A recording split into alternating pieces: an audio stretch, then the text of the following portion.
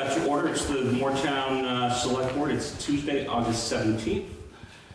Meeting tonight here in the John Hogan meeting room. Thank you all for coming.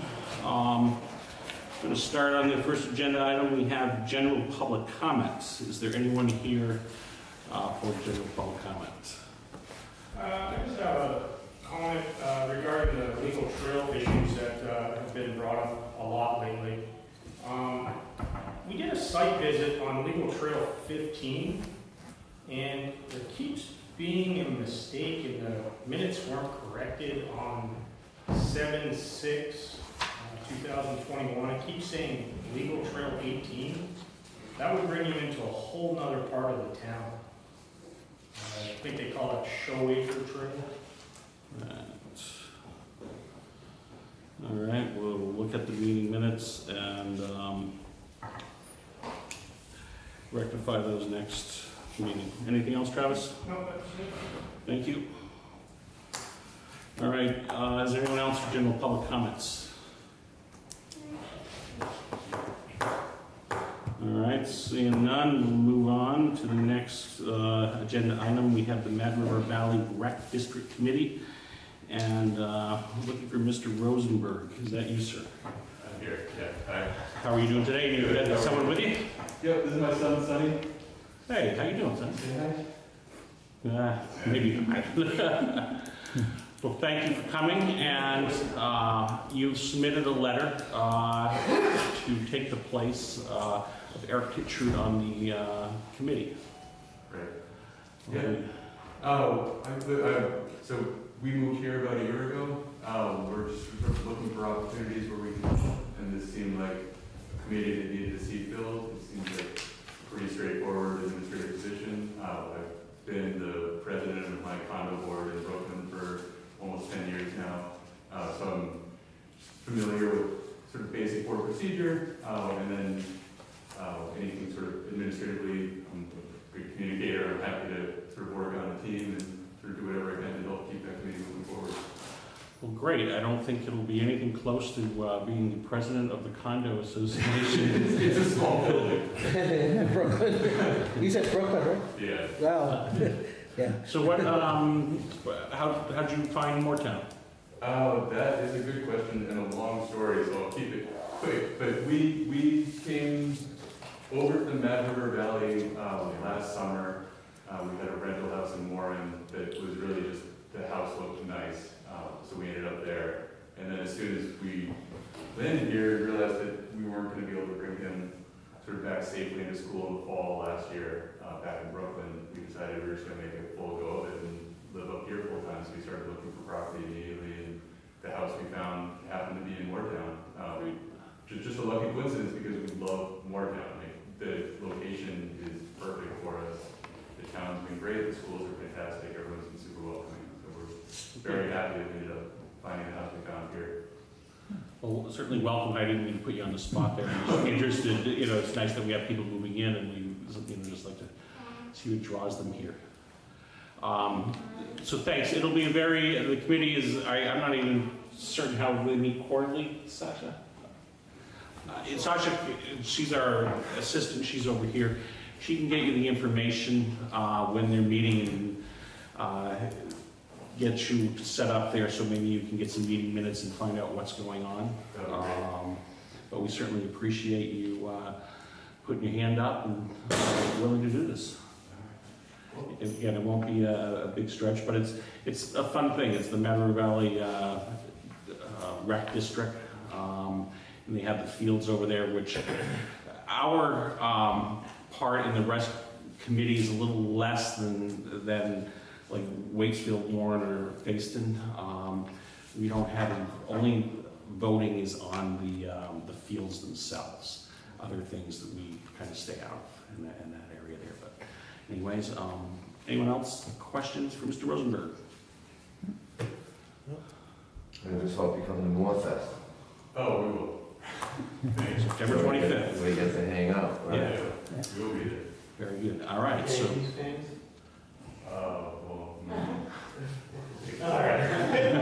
It starts on the beat us this afternoon. I was listening to that game driving up. Unfortunately, but So I would move to appoint Sam Rosenberg to the Mad River Valley Rec District. Second. John, I'm going to give that to you. If there are no further questions, all in favor, vote aye. Aye. Aye. All right, Sam, there you go. Well, thank you guys. Thank you very much. And if you'll excuse me, I'm gonna run now too. Absolutely. Okay. Been very good. All right, very Thank nice to you. meet everybody. Thank you guys. Nice to meet you We'll again. we'll see you on the 25th. We'll see you on the 25th. Look at that. So Joyce, we have you calming the traffic. These troopers came in to, once they heard you were on the agenda, how you were going to calm the traffic. And so they wanted to learn. Should I come up? Yeah, please, I'm Sure. sorry, please, John. Hello, everyone. Hi, George. Hey, Joyce. So, calming the traffic. So this is an effort that's been going on for about 6 months, I think. I've been talking to John and Dawn about various issues in Moretown. And we've had lots of back and forth with various people at V-Trans and at the Central Vermont Regional Planning Commission. And I have sent a document. Oh, somebody has it. Somebody else has it. Oh, you all have it? You all have it? No. Excellent. Okay. Excellent. Excellent. So I tried to collect the most informative missives that I received in order to give you all the same information that I have. And I think what has to happen next is that you all have to decide what the priorities are. Because we can't do everything that's on this list. And everything, of course, takes a little bit of bureaucratic pushing. So, we can start with the easy one, maybe. I've been warned that there are people who would like to see a mirror at the intersection of 100B and the Moretown Mountain Road, where that crazy curve happens. Right, we had a guest our last meeting that came in and asked about it. Oh, I see. Yeah. Okay. Wasn't a real push, so we looked to Okay. see what you think. Okay, well, unfortunately, if you're thinking about putting a mirror in the state right-of-way, that cannot happen. V-Trans does not allow that. And I've noted here that they're worried about those mirrors because they can create glare, especially at night, and because they can be confusing to drivers who don't know the intersection and can't tell where they're looking, where the mirror is showing them. So they say. Okay, so there is a set of FAQs that talks about mirrors, and if you can get off the state right-of-way, then you can install a mirror if that's what you want to do. So that's a possibility. All right. Any questions or discussion of that? I don't think so. I don't think that was a big priority of ours. Okay. Yeah. All right. So then we'll move on to some issues that came up through John and Dawn. And I finally got a good response from a new guy at V-Trans, a guy named John Kaplan, who's the manager of the Bike and Ped program. So let's see. First off, there was this issue about a speed sign before the new bridge right down here on 100B. And at the time that I wrote, there was no sign, and it was supposed to be there, and I was told that it was, I don't know, something happened to it. It was knocked down, but now it's been replaced. So the speed sign, 30 miles per hour, is now there. So that took care of one issue. Second issue was, well, okay, my numbering is not the best, but anyway. Then we talked about sidewalks and crosswalks and pedestrian safety in the village of Moretown.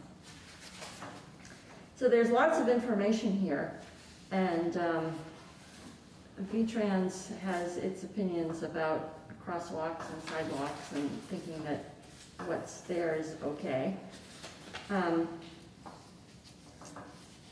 There is another project that's coming to do the sidewalk on the west side, far side of 100B.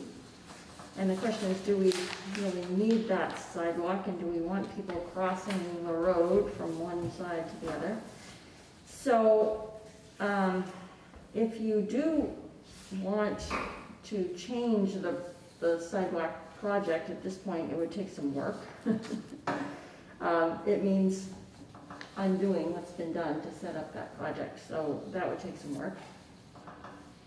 If you want a different sidewalk in a different location, or a crosswalk or whatever, then I think Ian DeGutis is DeGutis, how do you say his name? Anyway, Ian DeGutis may be the person to talk to. I think they're already going to have that in their plans. The extra crosswalk across from the store to the town hall. I think that's- Somewhere in that area, yeah. Yeah, Or by the post office, or, yeah, so that's in the sidewalk plans, Okay, actually. already. okay. Well, they did paint one here. I don't know if anybody noticed. They did paint a crosswalk right in front of the school. yeah, Oh, from the that's school, the yeah, existing right. one. Yeah, That the they existing, did put right. that one and painted that one in the other day. Yeah, Okay, so that's good. all right. And I also, someone was telling me that Carrie Dolan is actually working, or brought up some legislation that, because there's apparently a regulation that in order to have a crosswalk, you have to have two sidewalks, regulation sidewalks. Yeah, And I guess she's brought up some legislation to see if that can be change that. changed, that it can be a crosswalk without having a Is that because? so-called nothing to do with Moretown, as far as I know, just, Okay. I know Waitsfield, is working, they have a whole thing going on, trying to work on traffic calming and transportation issues and stuff, and I don't know if that's where that came out of or not, but anyways, I Interesting. just thought I'd throw that out there. So it hasn't passed? Oh, no, not that I know of, Okay. no. Okay, I can check on that. Yeah, I think. Okay, that's interesting, all right. And then there was discussion of bike lanes. So there's a description here of what it takes to get a bike lane, minimum width of the bike lane, adjacent to curbing is 5 feet. So it talks about how you could configure the road if you wanted to put in a bike lane if there's room. When a paving project comes through, that would be a good time to add bike lane markings, which is, yes. So, maybe V-Trans is gonna measure the next time they come through. So, I don't know if we wanna push harder on this, or wait till they measure and see if it's I possible. don't think there's gonna be. You don't think it's room. wide enough? Not Not gonna be 32 feet, No. No? Well, if the sidewalk doesn't happen, then there could be a reconfiguration. Uh-huh. But the sidewalk is gonna happen. Yeah, so. Okay. All right, not looking good for bike lanes. Okay, so the next issue was a radar speed feedback sign, one of these signs that lights up and blinks at you if you're going too fast. And there is agency guidance about all that that I've put in at the end of this. Actually, it probably didn't print out for you because he's got a printout, right? But you can find it on the V-Trans website if you need to. So it says there's already one of these speed signs, a blinking radar speed feedback sign, north of the school for southbound traffic. Any additional sign, radar sign would be the responsibility of the town through an 1111 permit, blah, blah, blah. The cost would be on the town. And you need to have a speed study first. So again, we're running into a little. Can I question on that? Yeah. So if there's already a sign, which we've had a speed study for, to put that sign up. Yep. We've already justified putting up a speed sign. Why would we need to do another speed study? Well, apparently they tell you, they give you one. They get one sign per study, even though it's the same road. Yeah. Go in the Well, other direction. Yeah, but I think it has to be where the study is. So, I mean, it would have been right there at the school, and if we wanted to put one further south, on the other side of the bridge, we'd have to have, that would be the location to do the study, which could be different. I don't see how it could be more than 30 miles per hour, and entering into the. Well, what about the other part of this, the other idea, and I'm sort of Joyce was skip ahead on it, that we could move the Yeah. existing sign, relocate that. So the question is, would you have to have a speed study to relocate the sign? I don't know, Yeah, I would imagine you would, yeah. probably so. Where are we thinking would we put it all the way down by the bridge coming into town? Yeah, Which is where it should be. which is really where it should be, yeah. And also before Maynard's. And Move the one that's on the hill. there. before Maynard's, Well, somewhere up in that vicinity. before the curve. I mean, it's very different. You go by Maynard's, it's 40 going by Maynard's, Yeah, which is that's what it is right now. And then you're seeing a sign that says 30 miles an hour ahead, one of those warning signs. And that's really not till you get down the hill and you're almost to the cemetery. That's when you first start to see 30-mile-an-hour speed limit. But coming down that, a car with momentum, unless you're really being a courteous driver, you're coming down the hill at 45, maybe, and 50. So people are coming past Freeman Hill Road and around that corner. These guys could probably attest to it, So into town at a good rate of speed until they get to the flasher, Right, so maybe before, I think, if you put it before Maynard's, they're gonna pick up that speed again going down. Right, probably. That's what I was. Yeah. So if you go around the corner before the Freeman Hill, the Maybe. cemetery, maybe right before the cemetery on the right-hand side, although there's a curb there, you would think that would slow people down, but it really doesn't. Doesn't really. But if you see it at the top of the hill, Right, you might be able to. So, Joyce, yeah, maybe we could see what kind of difficulty it would be to move those. No, let's We see need what it studies. Yeah. Yeah, I mean, I would think that if we had a warning sign, that reduced speed zone before Maynard's. Right, you could do Yeah, that. Yeah, that might make sense.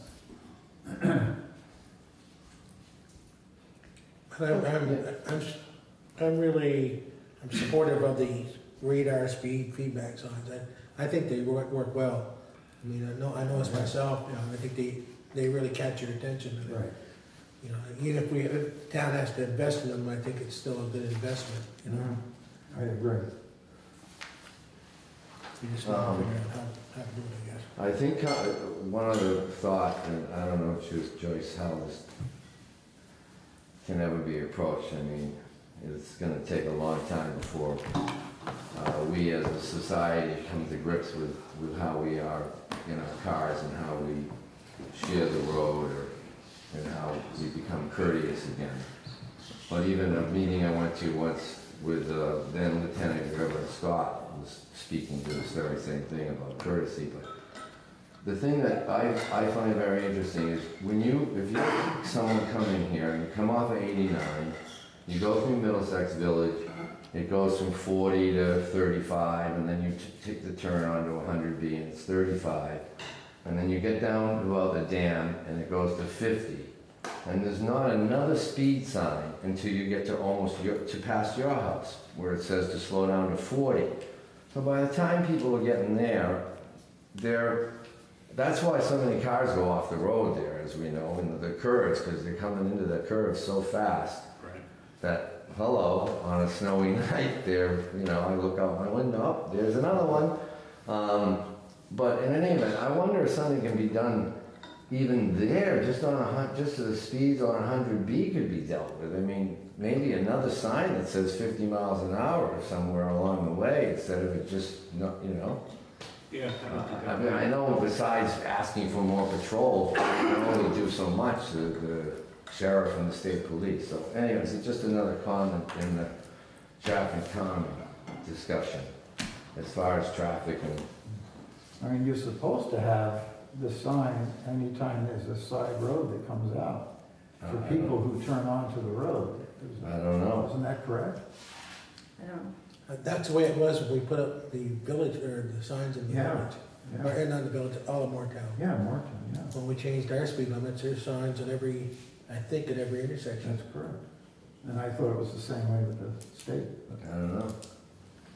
Another thing with the state roads is any any road that isn't posted is a 50-mile-an-hour zone. So most of your state roads that are 50 aren't posted because it's in statute that an unposted road is automatically 50 miles an hour. So that's True, that's okay. an issue. Yeah, that's a larger issue. Yeah. Your average Joe lives in the. Right, exactly. It's like Moretown Mountain used to be 50 miles an hour, Yeah. way before it was posted, so. Yeah. Now they're doing more 70, but. Yeah, and to that gentleman's point, in the traffic calming discussion, it's gonna be a continual thing, it's not all just tonight, it's something to work on. I think in the long run, if we as a board could try to help figure out how the traffic the speeds on the dirt roads in our town and all the towns, it's ridiculous how fast people drive on those roads. 35 posted is someone's doing 40 or 45.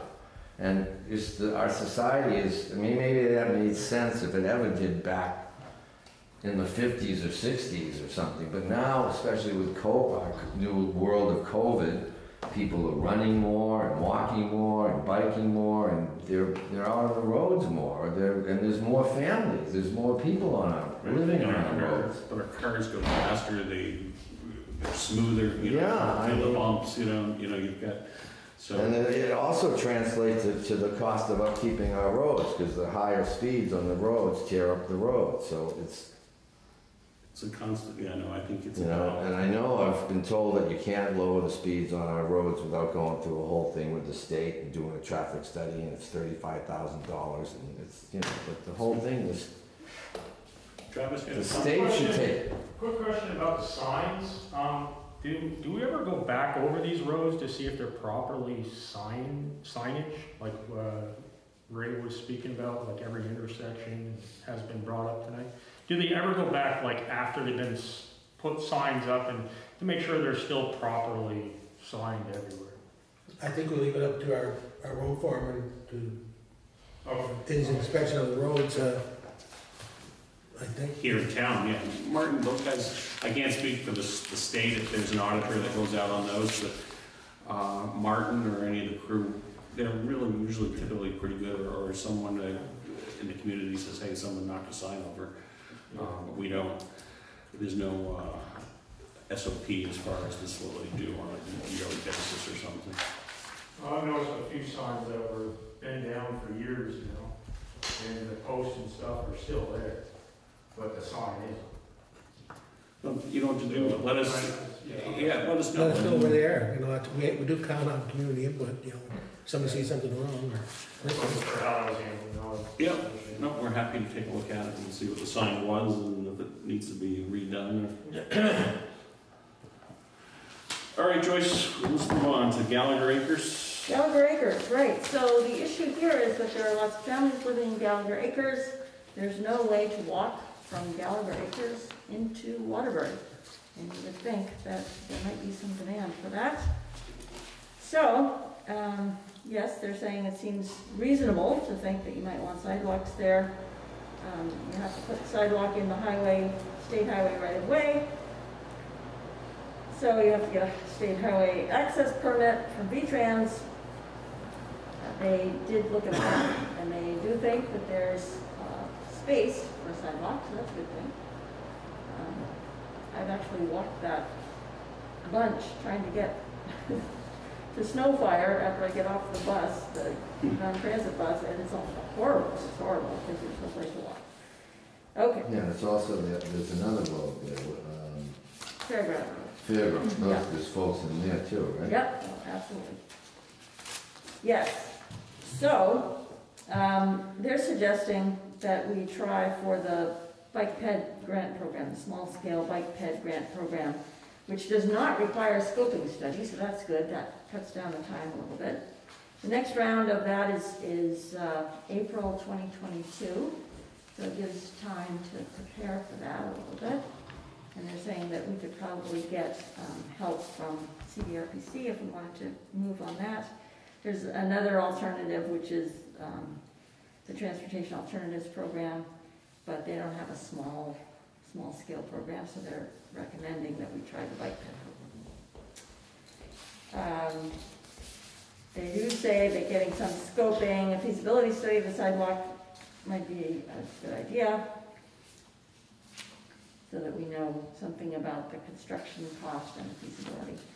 But certainly, if you want to move forward with that, I can talk to the Regional Planning Commission folks and see how to line things up to get it moving. No, I think that's a great idea. Yeah. That area Yeah. definitely needs it. We have a lot of people who moved in there in the last few years, and if you can keep Cheryl Lynn copied on your correspondence, because she will typically, I mean, she is the one doing the grant stuff for us, Okay. so that she's aware of what's going on. That would be a good start over there. Okay.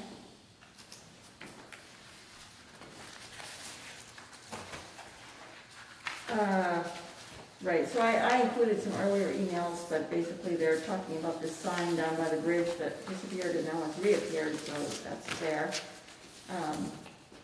So there's plenty of information and lots of, lots of bureaucratic stuff to think about if you want to push forward with any of these. But what I've got on my list is investigate moving the radar speed sign closer to Maynard's, right? Or just by Yeah. Freeman Hill or something. Yeah, between Maynard's and Freeman Hill, let's say that. Okay. After you go over that bridge, you think? Yeah, maybe we can all take a walk down sometime or a drive together and see where we're gonna be. Or maybe the troopers might have some suggestions on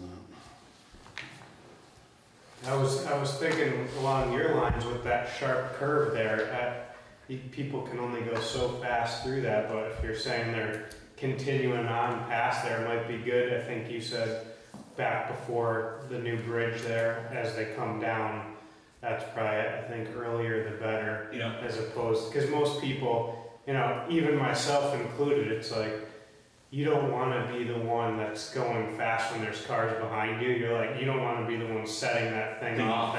So it's almost the sooner you can get the momentum. If there's a line of cars coming out of the valley, I think that's probably your best bet. So whatever you think's a good spot, back it up a little more. That's kind of my philosophy. And on the north side here, what would you think? I'm trying to think of the geography there.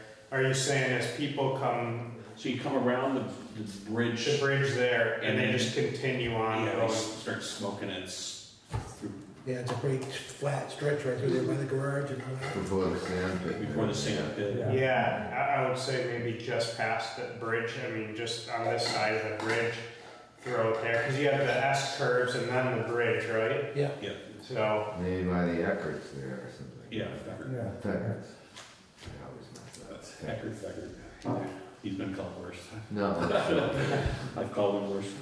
And also, just to throw something out, if you guys are looking at doing additional speed studies, I know several communities have portable signs that they can actually move rather easily that are either battery operated. I think most of them are battery operated. You recharge them, you affix a frame to a sign, and you can actually move them in different places. So one sign could actually, you could have it on the north end of the village at one point, and for a couple of days, and then recharge it, take it down to the southern end, and it's, as long as you're doing speed studies, it might behoove you to do one on either end of the village at the same point. If the town is purchasing one sign, make it one that's capable of being moved to either end of the village, and that way you kind of get a little bit more bang for your buck, and you get two locations where you could put up your speed sign, but only have one sign. Obviously, there's one sign in one spot, but at a time. But you can move it back and forth. There's several village areas that I'm aware of that do that exact same thing. It's an aluminum fixture that's on the sign, and they just put it in there. You bolt it in real quick, and you're off and running, and you're out for another couple of days. You take it down, you recharge it overnight, and you can put it in the other spot. So. Do they record data, or do they just? I think some of them are capable of doing that, but I believe they're going to be like your fixed signs that have like the solar panels and things that are more constant, that have the ability to plug into those.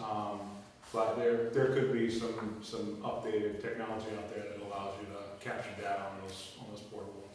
So who's responsible for moving the sign after 2 days, charging it up and moving it down the road? I The know. town? Yes. Yep.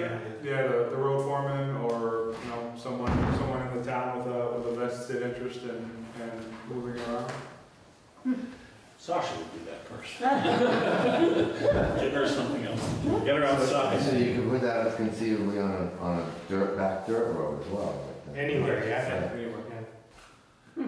Yeah, that's what I was thinking, the same thing, is you can put it around get several poles and. So does the state rent those to the towns, or is something the towns have to? Yeah, it would be purchased. The town would purchase those. Yeah. You guys have access to the mobile ones that we see? We do. Yep. Obviously, there's a pretty good demand across the 18 towns that we cover, so we rotate it through. But that's definitely something that we could put more time in the rotation for sure. All right. We'll finish up here with Joyce and then we'll get you guys for a couple minutes. That'd be great. Right, so I think I'm done. All right, so and we'll hear back from you. You're always good about that. We appreciate that, Joyce. Okay. I have a few things on my list. Okay, very good. Very good. Thank you. Thank you so much. Thank you, Thanks for sir. coming in. Sure. Yeah, thanks so much for looking into all of it. Yeah, really. Spend the time meeting with everyone. And Sure. No problem. we'll see you at Morefest. Okay. All right, so moving on, we have Vermont State Police. We have Lieutenant White and Trooper Stackhouse. You guys want to roll forward here? Sure. First, again, thank you, gentlemen. Yeah, these are quick. We race out. Yeah, you- I'm the champion. Thanks, guys, again for coming. We have a couple things we want to bring up. The first, traffic calming, as you've heard, some speeding issues that we're having. And then Callie and Ray want to, and the whole board, but they're looking at ATVs and usage in the town, and perhaps opening up a road or something. So we want to get your opinions on that, what you thought. So, but starting off, and also when we're speaking with the speeding, I guess one of the first things is right now we don't have coverage only with what you guys can afford to do, and with 18 towns and probably, I don't know how many people short you are. If you are people short, it's probably a limited time that you can come through here. So one of the things when you get back to the office is maybe you can put a proposal together for if you're doing that hours in addition to what you're doing, like a contract. Yep. On a contracted basis. We've done that in the past with the sheriff's office. But we'd like to see kind of what you guys have, and you're right close by, or close by for the immediate future anyways. Sure, You're yeah, moving out of town yeah. at some point. Right. But maybe you can share a little bit about what you do in town, and then we can just ask some questions there. Yeah, so we ran some numbers just in the last, from August of last year to August of this year, just to kind of give you a 12-month snapshot of what we've been responding to in Moretown. So in that 1 year snapshot, we had 190 calls for service in the town of Moretown, and of note, 102 of those are thus far in 2021. So the first 8 months of 2021 has captured more than half of those calls for service. On the motor vehicle side of things, we had 9 motor vehicle complaints, most of which were in the wintertime for vehicles off the road or things like that. Issued 38 warnings and 21 tickets within the town of Moretown. And of the 190 calls, we had arrested 8 folks from everything from stalking, 3 DUIs, restraining order violations, theft, disorderly conduct, and domestics. So a whole gamut of different types of calls here in town in the last year. And just to speak on kind of where we're at, not unlike any other law enforcement agency or any other barracks throughout the state or throughout the country right now, we're experiencing staffing shortages. The biggest majority of us for Middlesex is we've got 3 folks that are deployed currently and aren't due back until at least February or March of 2022. We have one individual who's away on 4 months of extended training, but when she returns, the entire area will benefit because she's training up a new canine. So our former canine handler retired her dog and now has a new dog, so they're going through basic training. So we will be back up online here towards the end of the year, at least for tracking, and then early next year, February, March time, she'll be gone for another 6 weeks for drug training, but then the dog will be up fully online and we'll have our canine asset back at the barracks. And then above and beyond that, we have two outstanding vacancies at the barracks, which, like I said, brings us to 6, which in retrospect, that's a little more than 1/4 of our workforce. On the average, on a weekly basis, we have between 42 and 48 shifts that we cover. So that's about 3 people per shift. And so with those 3 people per shift, we're covering 18 towns plus the interstate from Waterbury down to Roxbury. So it's we're stretched pretty thin right now, but I think, like I said, it's not unique to Middlesex. Everyone across Vermont and across the country is having staffing issues right now. So the good thing is we're slated for one individual graduating the basic academy on Friday, and due to COVID, the academy had to shift. Normally they do 2 classes every year, one in January and one in July. With COVID, they had to cut that back, so they started in May. Originally in 2021, calendar year 2021, they were only expecting to put 1 class through. They're actually starting another one right off in October.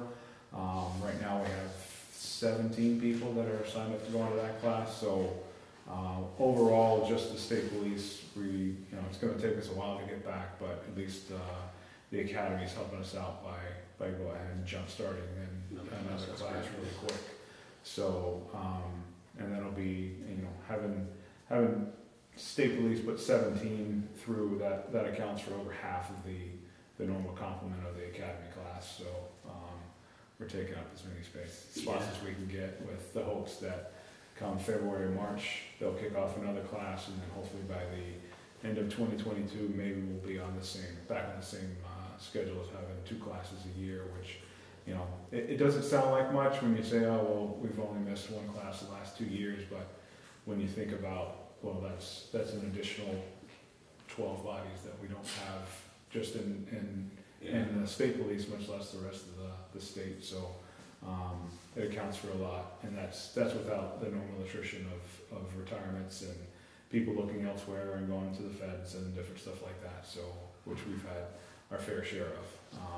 So it's a little grim right now, but we're looking for the light at the end of the tunnel. So we're headed in the right direction at least.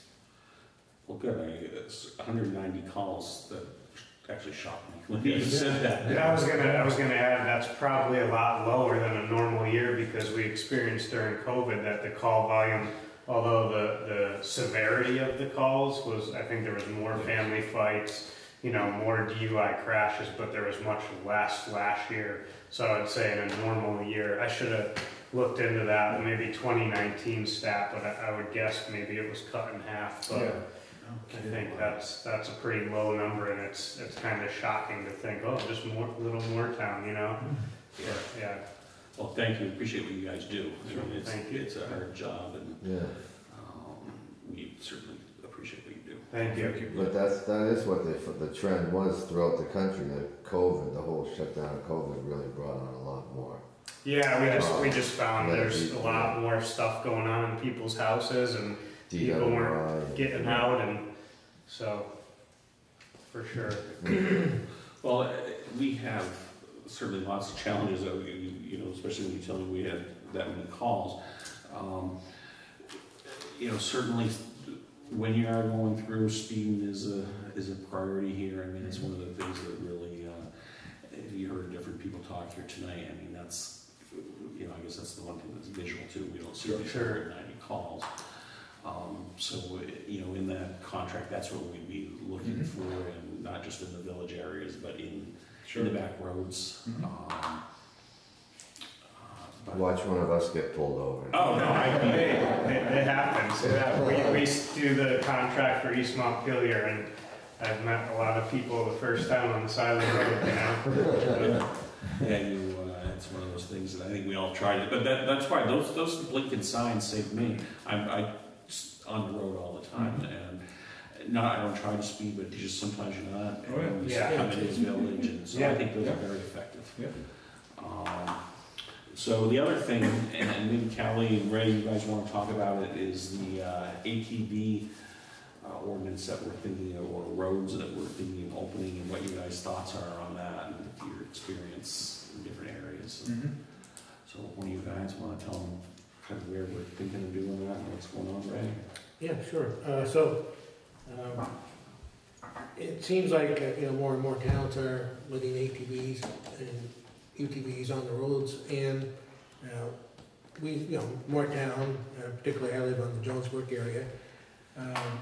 There's a lot of Class 3 roads connected to Class 4 roads, you know, so there's a fair amount of ATV traffic on the roads, and even now, even though they're not supposed to be there, and I'm of the feeling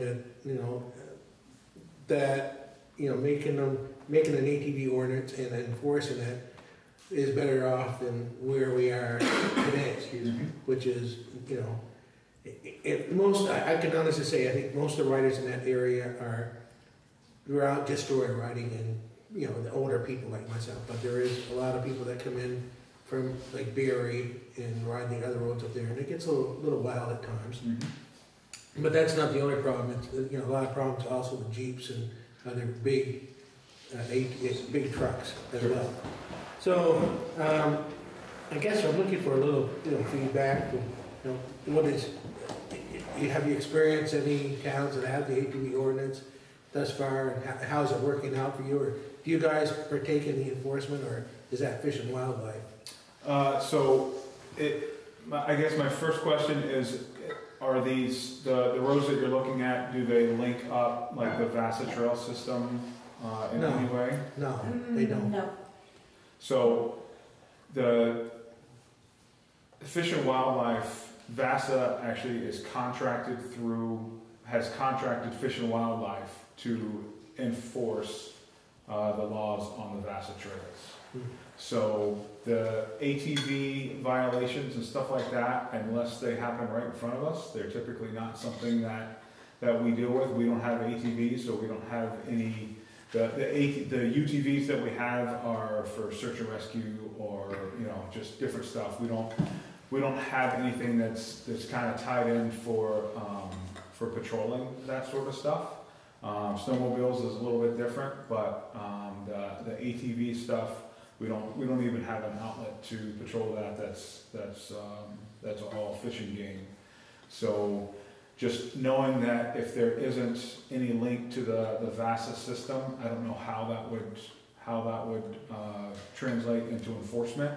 Not sure if the game wardens would be up to coming in and enforcing that stuff. So that would be the first thing, is if you are going to open roads, I would suggest that they actually link up some of your trail systems to keep the riders to keep them within certain areas to access the trails. Otherwise, you know, to drive anywhere outside of anyone's property, it has to be registered and inspected. And from a town, I would certainly, you know, mandatory helmets, posted speed limits, that sort of thing. But again, there's no way to really enforce that, which is, again, an issue. Places that I've known about, that I know about, that have had town roads that are open, it becomes like a racetrack after dark when people start getting their adult beverages in them and decide to see how fast their Razor 1000s will go down a road. And you know, it typically will generate a lot more complaints about that from anyone who resides on those roads, just late night driving. Yeah. So we've had several fatals in Washington, at least two that I know of, with ATVs up in the Notch in Washington. So again, that late night partying, and you mentioned maybe let's regulate it because it's happening, you know, either way. I like the philosophy, but I think I was at a fatal off of Jonesbrook Road, one of the roads on the right where ATV crashed a couple of years ago and went off the road. He was going from his his barn through his own trail on the property, and then was heading back down towards Jonesbrook, and he went off the road and died. I don't recall that. 5 or 6 years ago. Yeah, I remember that. Yeah. Again, just non-registered, no helmet, drinking, you know, went off the road. But I'm thinking of Washington again as far as dirt bikes and ATVs and neighbors calling nonstop, and they want it to end, you know, and they want us to come down and magically make it stop. But it's See, and that's, again, I guess that's the whole crux of the whole thing, why we were thinking of having, you know, making it legal, because, you know, we've tried to put signs up, we've tried everything to try to keep people, you know, it's private property too. Yep. And they go up there, and then they go off on the private property, and they're destroying that. So the idea is, well, maybe if we have law, you know, but it doesn't really sound like it can be really enforced, so. Yeah, that's the probably the biggest thing is the enforcement portion of it. My only problem with hooking up with Vasa, let's say, and I like Vasa, but then it gets on their state maps or whatever, and then it becomes a magnet or an area for people from out of town to come to. More people. And more With people. that association, you're going to get more. Lynch Hill is already a magnet. Yeah. I mean, my property is bordered by Lynch Hill on one side and Herringbrook on the other. oh yeah. And it's a circle all the way around. And especially there's one set of kids up the road that come down, and half the time, I mean, one kid basically said, I ride from Northfield over here on my dirt bike. And he's 15. Yeah. So, but they come and just like back and forth. Sure. Yeah. I'm thinking of one kid in particular in Washington who's probably generated 30 calls for us this year with, you know, ATVs. So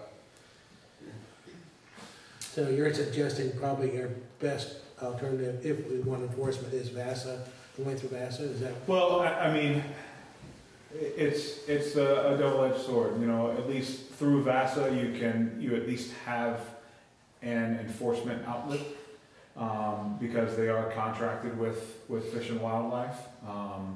But you know, with that comes you know Vasa. Now they all of their trails are loaded into the latest Polaris command. You know, it goes right into the GPS for the you know, those expensive Polaris rigs. You know, it's right in there. So it's it's difficult because there are none of us like myself who just like to ride around and you know, don't want to run our truck riding around. Make a four-wheeler. I would certainly, you know, if just establish, you know, some sort of you know, a speed limit and just some very strict requirements, you know, for helmets and stuff like that. you know, it just, and it, go ahead. I was just even have Chad Barrett come in and, Yes. and see what he thinks. Yeah, I would highly recommend that. You know, obviously he would probably know a lot better than I. You know what steps would have to be taken to get that VASA. He's fishing game, I'm sorry. Yeah, okay. yeah. I think I know one of the guys at VASA too. Yeah, But they must be I'll double stretched, check and see. they have a huge trail system, they must be stretched just as thin as to try to do enforcement. I mean, you know, they must, I wonder what the trade-off is, you know, you get tied into the system, but they don't really, how much can they really enforce another section, so to speak? Yeah, I think it's probably good to speak with him to see what his Yeah. thoughts Yeah, are sure. before you jump into it. Absolutely. So what do you think? You know, Yeah. awesome. Right.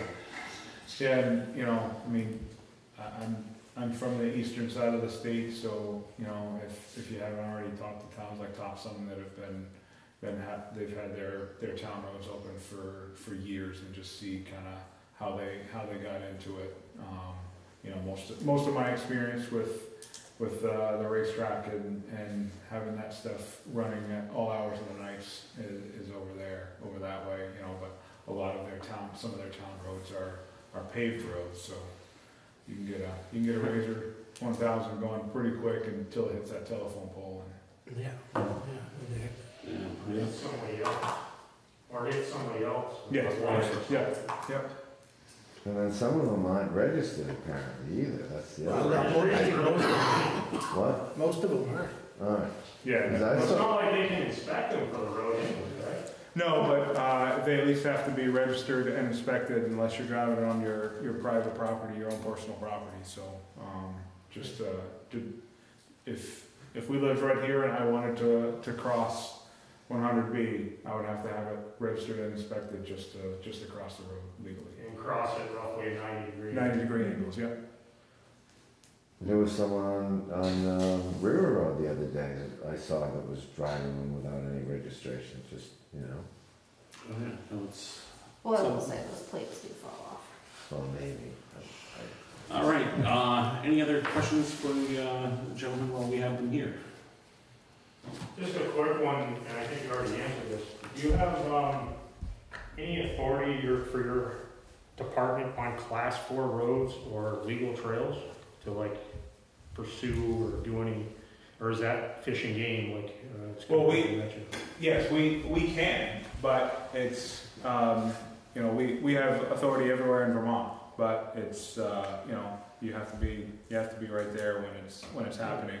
But we will not pursue any ATVs under no circumstances. Very good. How'd you get a cruiser down some of those roads, I guess, huh? What's that? How'd you get a cruiser down some of those trails? You'd be surprised. You'd be surprised when you can squeeze I've squeezed the Crown Vic in the long place in my day. To get it out. Yeah. I should have never gotten there. I bet. Well, we really appreciate you guys taking the time to get Yeah, busy. thank Thank you very much. Your dinner hour or whatever to come in, and it's good to have a kind of a face to the name again. Sure. We've been before, Lieutenant, appreciate it. Trooper Stackhouse, Yeah, thank you. Thanks for having us. Yeah. Any follow-up questions that pop up, feel free to email either one of us, and as far as the town contract stuff. Yeah, I'll look into that and I can get something to you guys on that, just to kind of show you where we're at for numbers and things like that. So. Yep, that would be great. Good. You guys have a business card you can leave with us? I do in my car, I can grab. Thank you. Yeah, that would be good that way. Sure. So we have your email addresses. and- Thank you guys, thank you for doing what you do. Yeah, thank you for. Thank you for doing what you do. Thank you. Sure. Yep. All right, so moving along. Chuck, how are you tonight? I'm well, how are you all doing? All right, so we want to roll up. Go up to the big table. Yeah, the big people's table. All right, I see you all got the crew here, it's fantastic. I am not going to go through this in detail. It's a lot of actually repeat material from the last time I was here.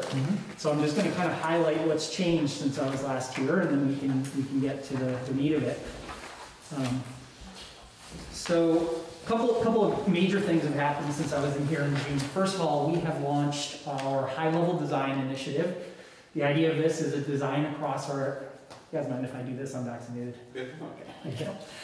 We have launched our high-level design across the entire district. Obviously, we are focusing on certain areas first as the underserved people, but we do want to make sure we're building something that would be viable across what at the time was our 20 communities. Since then, Waterbury has actually joined, so Waterbury is now part of the community, which is good because it gets us access to some areas in Duxbury that were going to be a little bit challenging before. As part of that, there's still the pole inventory, which I was talking about last time I was here. And that is kicking off any day now. We're just waiting for a grant to hit our bank account. And it, as often happens, got held up a bit in the state and was waiting on somebody to hit, approve, and that hadn't happened, but it had been approved. So that has now been issued, and we're just waiting for that to hit our bank account. We're hitting go, and we're going to start seeing trucks with CV Fiber's logo out doing this pole inventory. Since then, we have also announced our first towns that we are focusing on. As I indicated in the last meeting, Moretown is one of them, but we are focusing on Worcester, Middlesex, Moretown, Calais, and East Montpelier as our first areas of build. They represent the towns that, one, make a nice contiguous network, two, have a great deal of underserved population.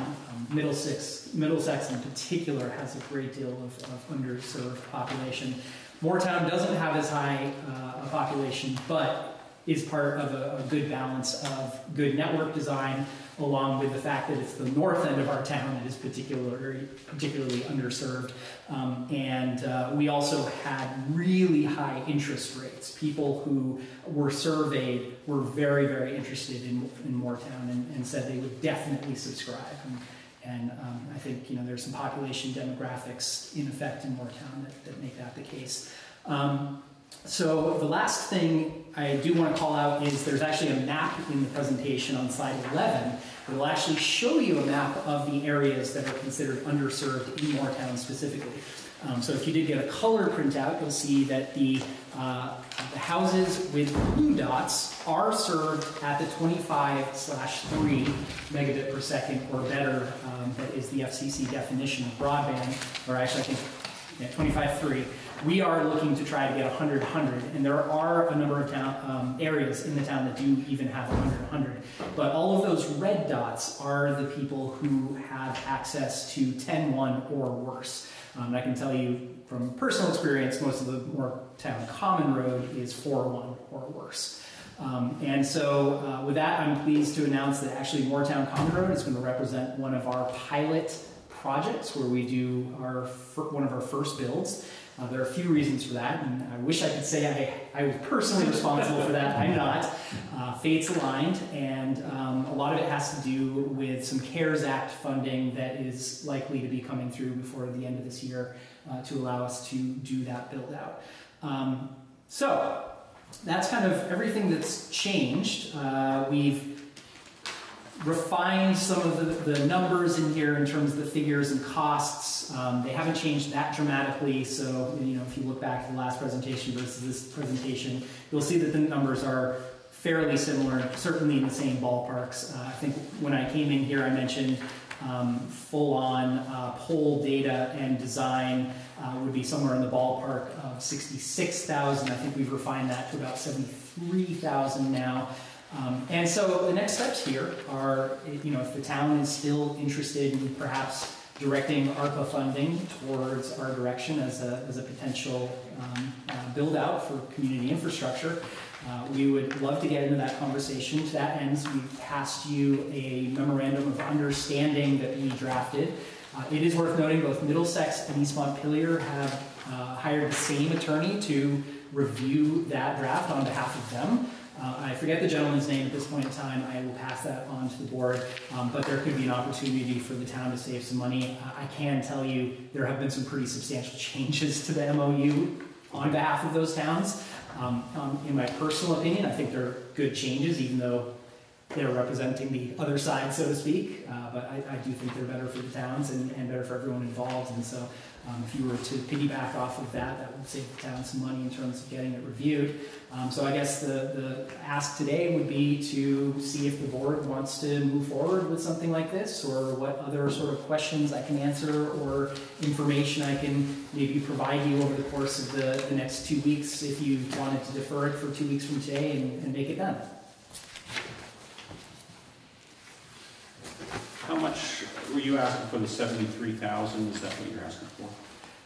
Today, I do know the Vermont League of Cities and Towns has put out some statements around how they believe towns should be using this money. And, as is typical, they're advising a conservative stance, and I think that's smart.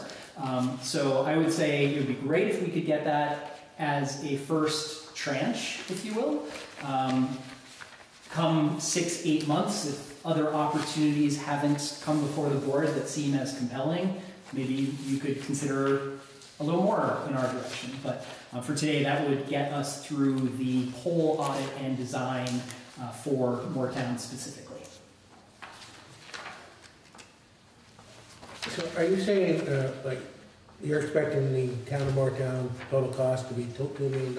Absolutely. To the town? Yep. And this is money that we won't get back directly. The town will not get this money back through any part of the fees or anything like that. This is just investment money from the town for the community. With one caveat, which is more money that we get that doesn't come with debt service means we are able to have lower subscription rates for all of our subscribers. But we would spread that across the 21 communities. So, but there's no direct fee on top of the fees that goes back to Moretown, let's say. Not on this, no. I will remind you that as part of joining CV Fiber, there was an obligation to be willing to lease some space for some equipment, at which you would be able to retract some fees on that, but it's going to be very minor in the grand scheme of things. Yeah.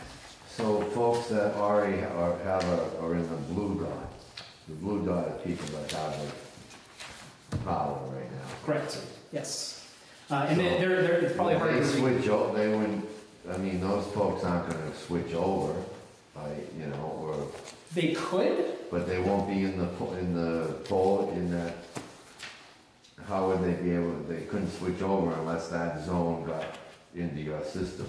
So we are doing whole inventory across the entire district, regardless of whether people are served or underserved. Our aim is to eventually serve everybody in our districts and just give them another opportunity for competitive choice as well. But that's not our priority. Our first priority is the people who need it most. Right. So, the people in the southern end of town that have Waitsfield, Champlain Valley Telecom, it would probably be 5-6 years best case scenario before we're lighting it up, unless they happen to live in a space that we have to cut across to bridge to places that are underserved. And it is worth noting that we are in conversations with Waitsfield Champlain Valley Telecom to actually be our operator. Part of this is we have to establish the company that's actually going to have the infrastructure to, have line people out there to fix things when they come down and stuff like that. And so it might be that. It might be that. There are a few other people who are vying for it as well.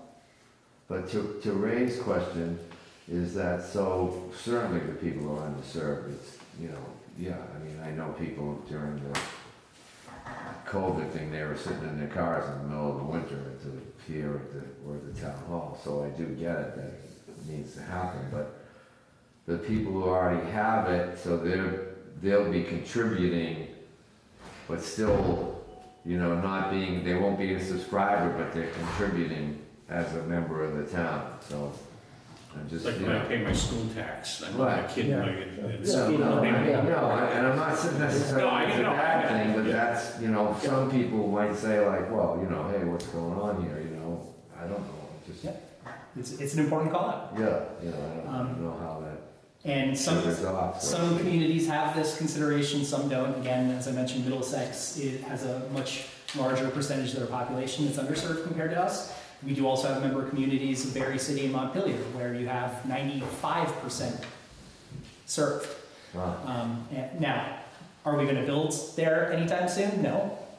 And we've been transparent about that, but. Oh, yeah, because, right, it doesn't pay off yet. Yep, yep.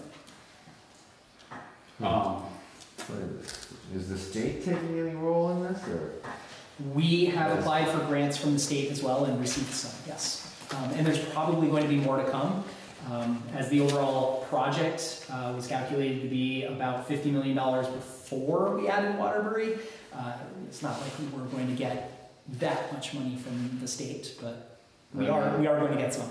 I mean, now with the, I don't think it hasn't been finally passed, but the infrastructure bill, there could be funding through that. Yes. I mean, right now we're talking about the American recovery money, but so the infrastructure, that's one of the things they're talking about is, you know. We are optimistic that Yeah. we will have some opportunities there. Yeah, for sure. okay, I mean, that's, you know. So the other towns that you brought proposals to, are they giving their full, what you're asking for, or what's been the reception so far? It's been positive. Middlesex did talk a little bit about whether they wanted to give the full amount to us. They haven't committed to that yet, nor would I expect that to happen quickly because it's a large amount of money. Yeah. But they're the only town, to my knowledge, that's talked about diverting the whole thing to us. I think East Montpelier was going to do a pretty sizable portion, but we do have some communities that are not in our area A that we're approaching as well, such as Marshfield, Plainfield, other areas where there are high underserved populations that we want to get the ball rolling as well. Right. I have a question. Callis, yep. Geez, Yep. 539. So as everyone recalls, we have about $165,000 currently through the American Recovery Act funds. We have a couple of years to spend these, and I've spent some time on a couple different conference calls where we went over. There's a lot of strings that you gotta be, you know, and I's to dot and T's to cross when you're making these allocations. And so I think what I want to make sure is everyone around the board has taken an opportunity and gets, and I'll have Sasha pass on the link for the, and it's a documents, there's a few different documents there. It's VLCT has them, or VLCT. And you can go through and read, to the best of their knowledge, what their legal team has put together for us. It's not a very exciting reading, so I don't get too excited about it, but I think it's important that we know where it can go throughout the town. You know, because a lot of times, or I've been approached through, you know, different townspeople say, hey, can you take that money and put it into this road or put it into this road? And those are the things that actually we can't do. So it's best we have this knowledge, so when we start allocating money to the CB5ers of the world are such that this is why we're doing it and this is why we can't do it. And some of these might be other obvious spots where people would say, why don't you take this money and put it here or lower the tax rate or something like that. There's a lot of places you can put it, but really there's just a few that are available to us here in Moretown.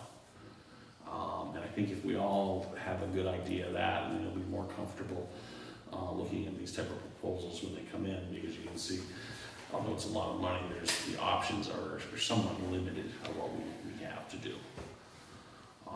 I think it's a good project. You know, certainly with the pandemic, illustrated to all of us the need for connectivity, whether it's school, work, social meetings like this. So, you know, Chuck, what I would like to do is if not the next meeting, give us a month so that we can take, you know, some time. I'm busy the next couple weeks. I really want to make sure that we get this right. Get Cheryl in, the treasurer, involved as well. She's handing out and doling out the funds, and so I want to make sure she's comfortable with what we're doing as well, because she signs off and she's responsible. So Of course. she wants to make sure too. But what do you guys think? Is that a good plan? Yeah, so that's good. Yeah, sounds good. In the meantime, is there anything I can provide that will help in your discovery of this space? My only question is, how much we can allocate without a vote without a vote. I understand. My understanding is if it's not in the budget, if it's over $5,000 or whatever, we would have to have a vote or something to spend any money. But am I not correct on that, or? We'll have to get the legal opinion on that too, Ray. That's a good, to be very honest with you, I really hadn't put it in that perspective. We're getting near the end of the year. We could actually put it in the budget if we wanted to go that way for next year. But as it's not in the budget this year, I'm wondering legally what we can do. Right, good question to ask. We'll, You mean with the ARPA funds, or? Well, with any of the funds, I think, if these funds are only $168,000, that still leaves us with, $1.8 million. Right, sure, yeah. And how we're gonna do that. I'm in support of the project, I just gotta really think about how we're going to pay for it legally. I can tell you that there definitely has to be some sort of difference in how these are accounted for from typical funds, because we are not legally allowed to dip into tax revenues from the towns. It is actually forbidden based on the legislature. However, this is allowed. I'm not a lawyer, so I'm not going to articulate on why. because it's not tax and it's The recovery funds are right. The recovery funds are Right, 'cause it's But then there's gonna be still funding after that, Yep, and we're going to be So going where for do we- revenue bonds and all sorts of areas of funding. Right, that 2 million that Chuck talked about, they're not presenting us with a bill for 2 million. Right. That's what the cost is here in town. Where they're getting that revenue, yeah, they'd like to get it all from us, but they know they're not. Guaranteed. But we could potentially do the 73 for this first phase, and then you might need another amount a year from now. Yep. And depending on what we have for money, and they've done, and I was gonna ask them where they get this amount, but there is county money that is available. And what the problem had been is when the federal government allocated that money, they were looking at counties. There's a lot of counties in the United States that are working governments. And so there was money to the counties and the towns. Well, obviously here in the state of Vermont, we don't have county governments that are working. So just recently, I just saw it in the last couple of weeks, there is a solution. There has been a solution to that for states that govern like we do. I don't know, how they were going to break those funds out, but it seems like you guys feel that we're getting another 367,000. That is our estimate. The math gets a little fuzzier at the county level than at the town level, but I believe the methodology on this was to break out the counties by population and then essentially divide the overall sum based on the county populations. Right. So we'll find out more about that. And actually, I had asked Cheryl Lynn, she just got back to me the last couple of days about that. She hadn't seen that definitively what we're getting yet, but she has been looking, and I don't know if you know anything different, Sasha. You haven't seen anything, but yeah. So that question is out there, but by then, within a month, we will know what that figure is too, definitively, so we can make an even more informed decision there. Yeah. And just in broad brushstrokes, the kinds of limitations on the ARPA funds, and I would encourage you all to read Tom's resources yourself. But it's things like water infrastructure, sewage infrastructure. There are some relief purposes around business relief for businesses directly impacted by COVID. And I think offsetting certain rents might be one of the options, and then telecommunications infrastructure is the other major category. But other than that, it's very restricted as to what the ARPA funds can go to for right now. Whether that were retroactively opened up in the future, I don't know, but that is as it stands today. Very good. Any other questions for Chuck while he's here? Great. All right. Sure. I will Thank you. expect to come back in a month's time. Sasha, I'll work with you to get on that agenda. Thank you, everyone. Thanks, Chuck. Thank you, Chuck. Have a nice evening. Yes, you as well. Thanks for all your hard work. Yeah. It's a lot. Yeah. So are you working for CV5 now, is that?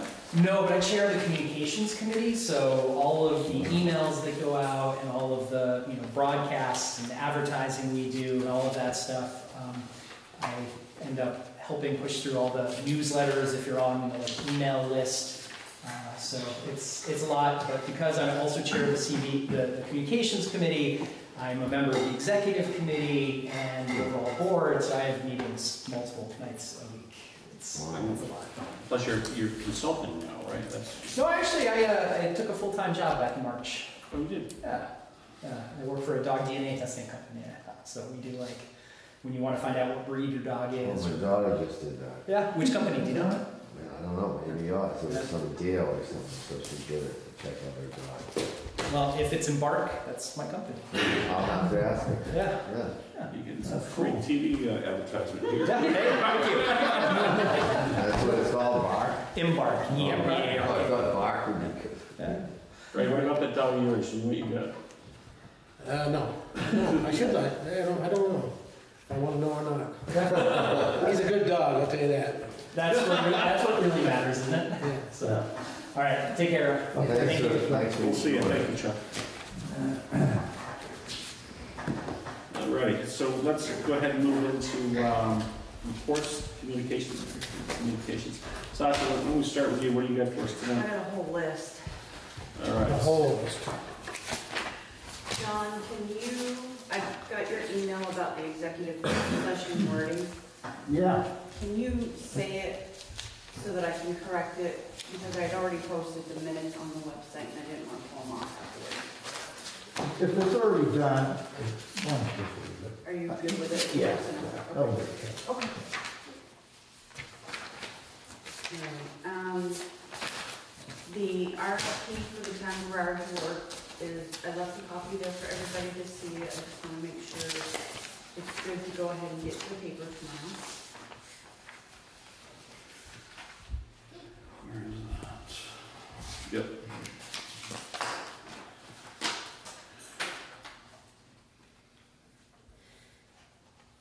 Is this going out to the contractors that were on that list? Yep, I've sent it out to 2 contractors already that Ray and Don had asked me to, Okay, but that's going out in the paper tomorrow. looks good to me. Is anyone else seeing any questions to it?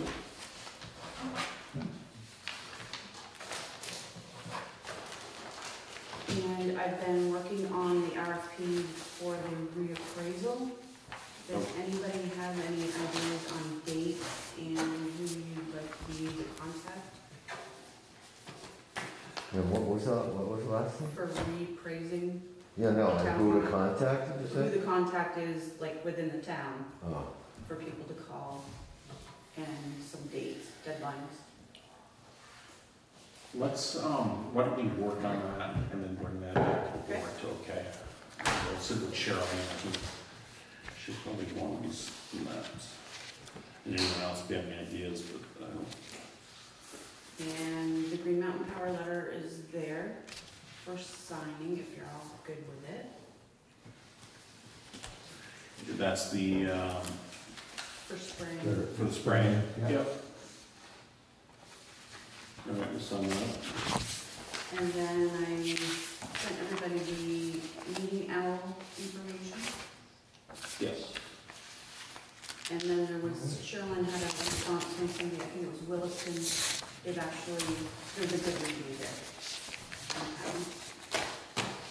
I sent out an invoice for Morfest to Jolly. Okay, That's done. yeah. I have an appointment set up with the basement guy at the town hall in September. And is that the guy Susan you were talking about? Workin is asking about weed whacking over at the actual library building. I don't know if that's anything that the guys do have done in the past. We certainly can around all the libraries. Ray, do you mind giving me a list of little things to put together for the road crew. Was that the basement guy that Callie was talking about, that company? Yep.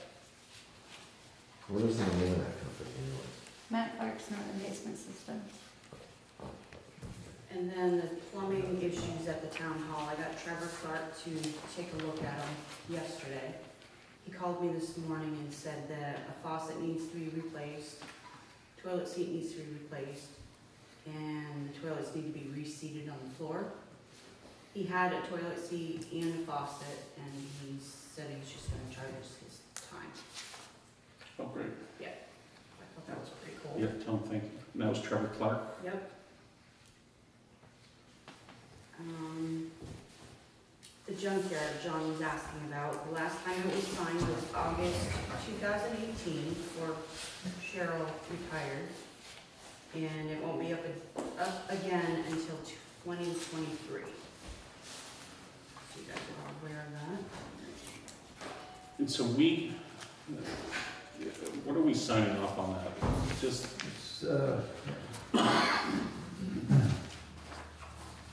certificate of approval.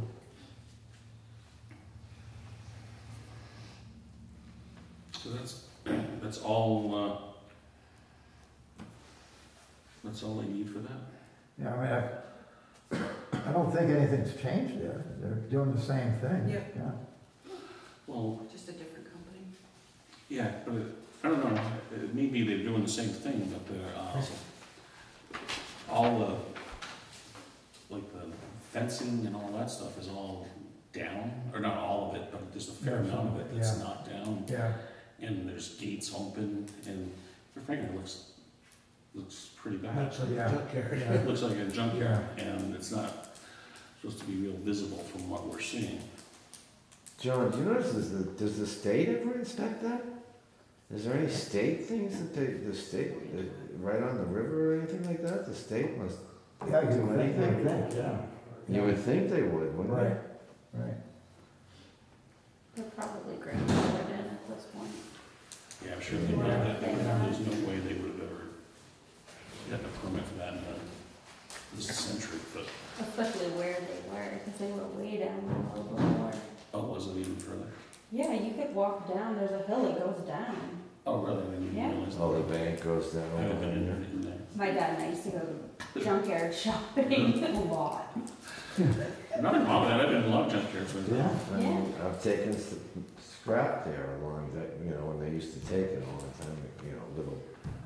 You know what, why don't we have, They take, just David, they take. Take a For look a at while, it. that was the prices Yeah, were right. so low. the zoning regulations, and there's gotta be things that they're not doing, and I mean, if, I don't, it's a business, that's fine, they're there, but let's just make sure they're doing what is supposed to be done, because I don't think they are at this point. There's gonna be some regulations or Yeah, methods of operation that they have to comply with. That right. I don't, yeah, I'm agreeing with you there, that I don't think that they're doing it. Yeah, I mean, because there's the fence, and then there's stuff outside up in front, so, Yeah. Because I don't even think Brown's, they don't even own it anymore. No. No, they don't. Yeah, they tried to sell it for, yeah. No, they sold it. It's somebody else. Yeah, so that's why it carries over to the new owners, but that doesn't mean that, yeah, they've done everything that Browns were doing. right, right there. So we'll take a look at it, and then, yeah, so have that one a priority for David. Maybe when the fishing game guy is gonna be here, we could just ask him what he knows about it, I don't know. Yep, no, I think it's gonna be it. All right, Sasha? can you- I think that's it. All right, well, thank you. We'll sign off on those things when we get to old business. We'll talk about the owl. Ray, what do you have for us tonight? I had Joe Gabri, I believe, fix the doorknob at the town hall. Well, we had a conversation about it, and I think it got done. You're right. And he's also working up a price on fixing the memorial out here with the old town office, so we'll have something we can put in our budget for next year. fix that up. So I have talked to Joe about that. Reminded Martin again that I'm willing to help out with his computer paperwork. I did not talk to him about having Rodney. having him help out. But, frankly, I've been pretty busy at work there. I'm 1 month away from retirement. Oh. I'm trying to wrap up a lot of stuff. Yeah. Full retirement? Well, I'd like to think so, but probably not, but close to it anyways. I'm gonna go into, that's my goal. I may help him out as needed, but my goal is to be fully retired here. It's good for you, right? You deserve it. You're working hard. You're working hard for the town. I appreciate all the time you take. And My do that. my plate's pretty full for right now. Yeah, no, that's, and I'll try to get over there and talk to them too. And if you do, there was the brush, have them look at around the library or the old library there. Yes. With the weed whacker.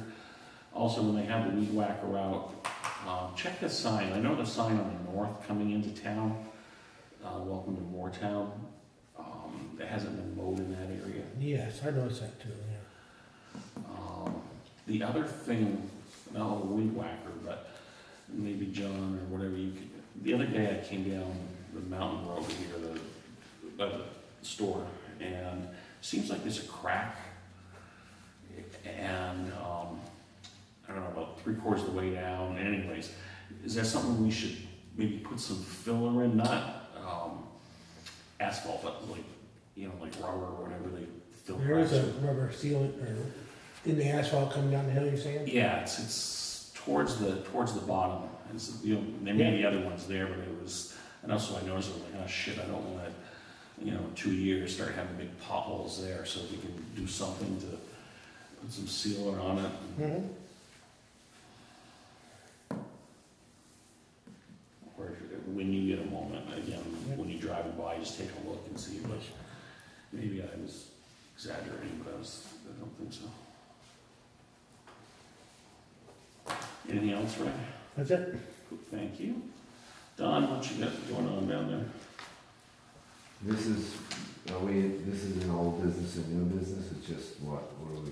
This was like, like you've been out in the community, you had new things that What you I've wanted. been doing. Yeah, if you want some news, what do you got? No, it's nothing new, so,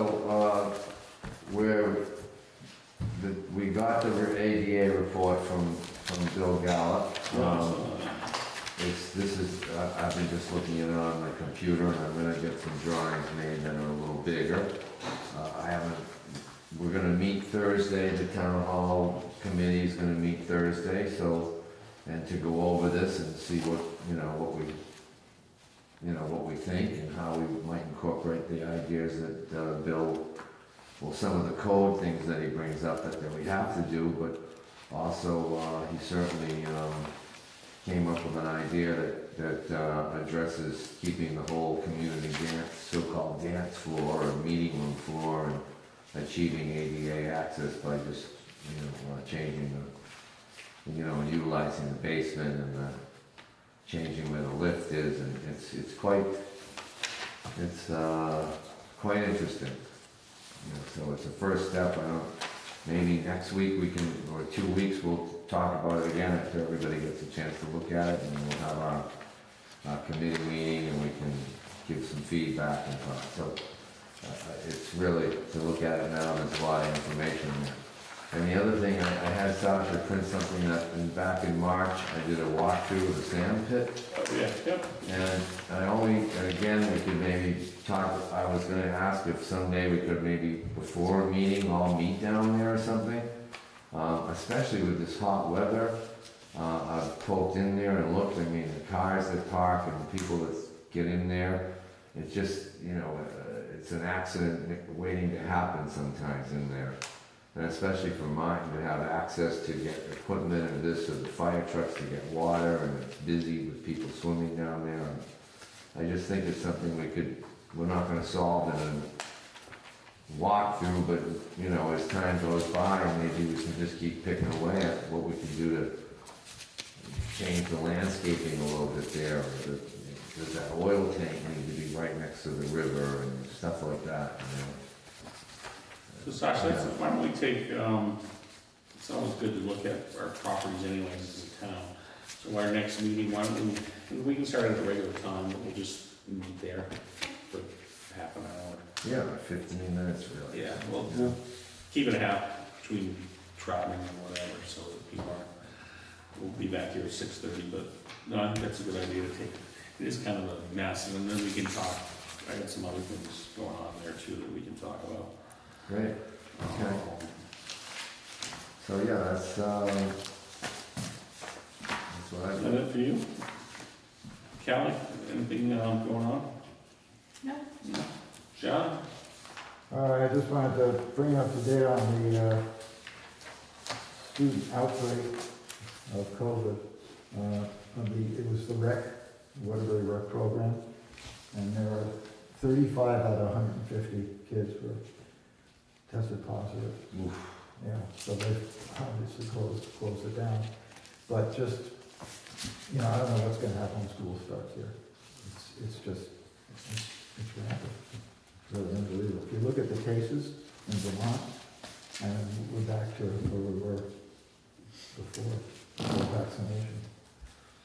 And it's because of, now, as you know, you will be able to get booster vaccinations. So, anyway, I was going to mention that. 61 new cases today. 61? Yeah. 61. That's lower than that. It was 107 on Friday. Yeah. You'll go up Moretown Mountain Road, Martin did cut the tree that I was concerned about. That's good. And, I don't have anything else. Good. Thanks. I think I don't have anything new with this here, but so let's go ahead and let's. I forgot to mention one thing. We are having a go-to meeting on Thursday regarding the parking lot storm drainage. Oh, that's Thursday? That's Thursday. Thursday at 9 o'clock. Thursday at 9 o'clock. Yeah. I didn't see that. She just sent that tonight, I think. Oh, okay.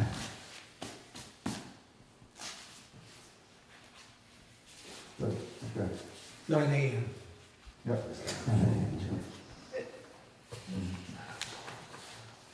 Oh, and then also, I just want to, Sasha, do you have a key for the town hall here? I do, but somebody borrowed it. I grabbed it.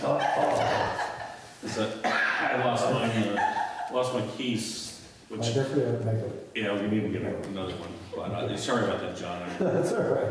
Thank you for coming to the rescue. Yeah. Keys at the bottom And I of the just ocean. stopped at the town hall and let them know. So no one's going in.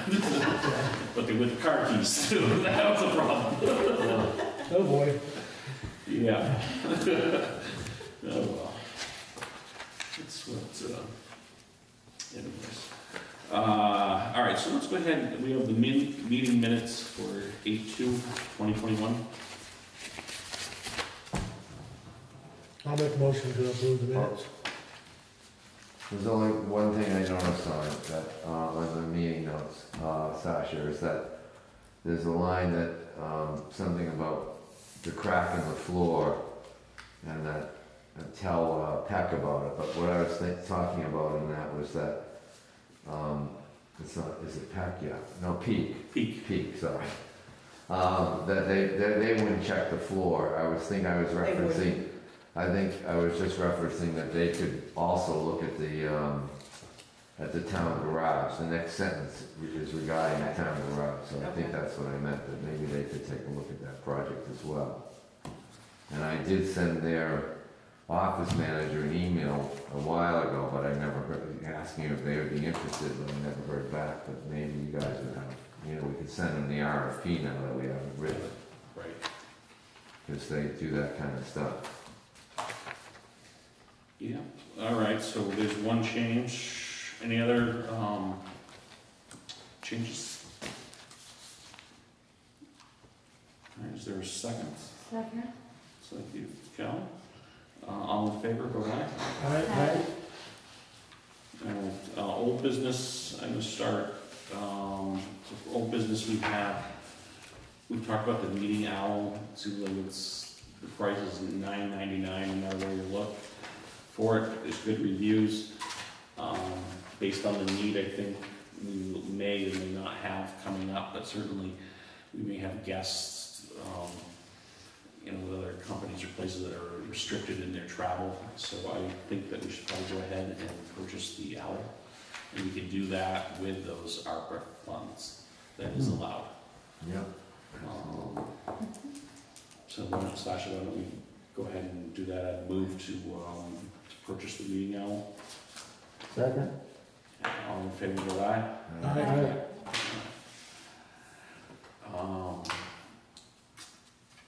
Ray, do you have anything for old business? I do not. Don, what do you got? No, I'm good. I mean, we already. Look through that's not going right. Callum?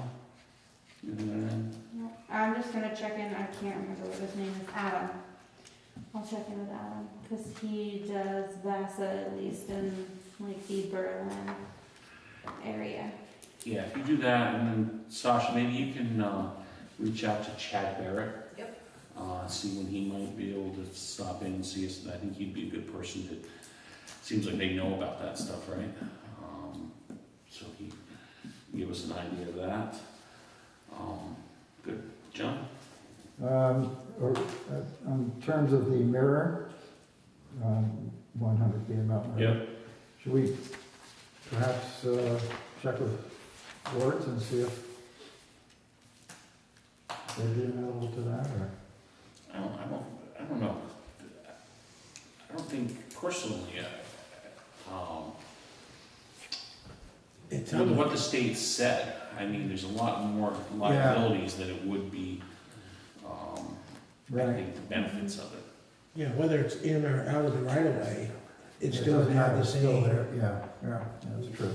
effect of, other vehicles coming in and not knowing what they're looking at, thinking that somebody's coming at them or something. Who knows, but Yeah, yeah. I think the negative exceeds the positive as far as a mirror, to me. Yeah, no, I agree there. But I think, But we should notify the guy that came in, right? yeah, I think, can you let Mr., It might be interesting to note that he travels these roads, but he lives in Waitsfield.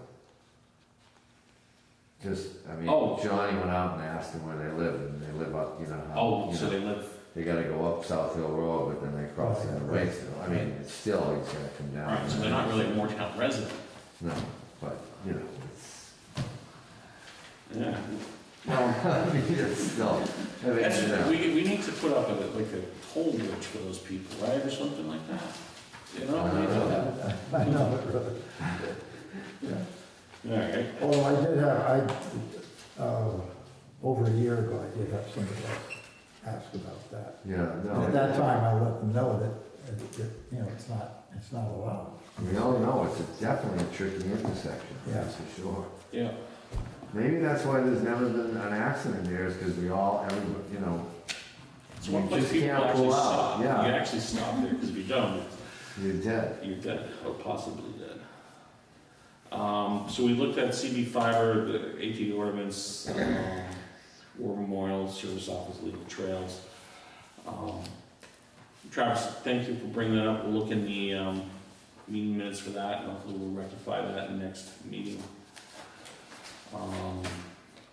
Also, it pertains to you as far as some of our legal trail issues. Cheryl has been trying to meet with the attorneys to get things on all our trails, whether both sides of the mountain taken care of, that we have going on. And so hopefully we'll get that finished up here within a short period of time. Is there any new business anyone has? Wondering about the potholes at the end of the drive here. Can you get those taken care of?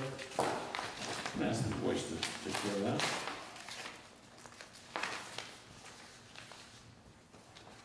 They're in our driveway, right, John? Yep. Yep. All right. Sasha, what about you? Anything new that we need to be looking at. Good. All right, we just have a few things to sign here, and we can get out of here.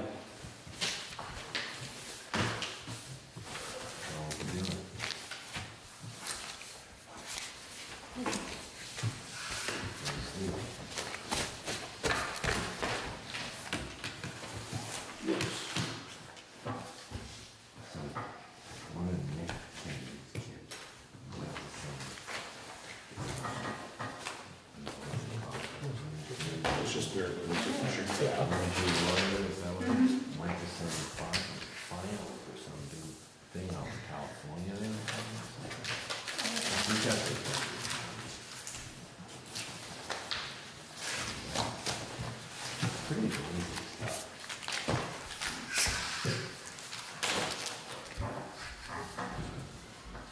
Is there ever,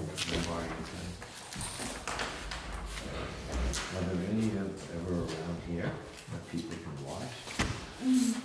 Killington is the closest. Who? Killington is the closest. All right, so I've moved to adjourn. I'll second that. All right, great, thank you. All in favor? Right? Aye.